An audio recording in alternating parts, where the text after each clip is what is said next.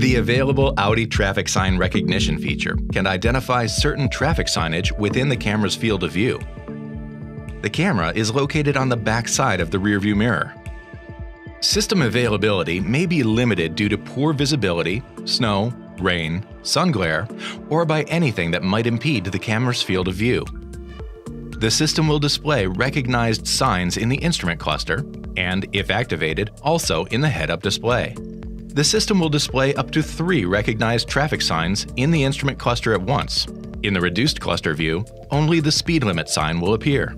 Recognizable symbols that indicate speed limits in school zones, highways, construction zones, or at night may be displayed.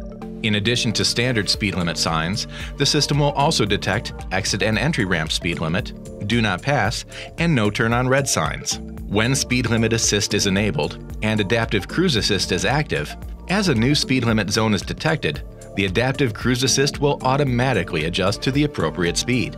To enable speed limit assist, press the driver assistance button, then go to Settings, Adaptive Cruise Assist, then Predictive Control, and set Speed Limit Assist on. Similarly, a traffic sign-based speed warning can be enabled.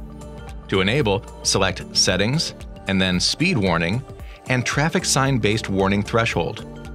Choose the speed differential at which you wish the warning to occur. Once active, the currently detected speed limit will be displayed with an exclamation point and will flash briefly if the chosen threshold is exceeded. To turn off the head-up display view of traffic sign recognition, press the head-up display icon, then, in Display Contents, touch the arrow on the right. From here, you can disable traffic sign recognition.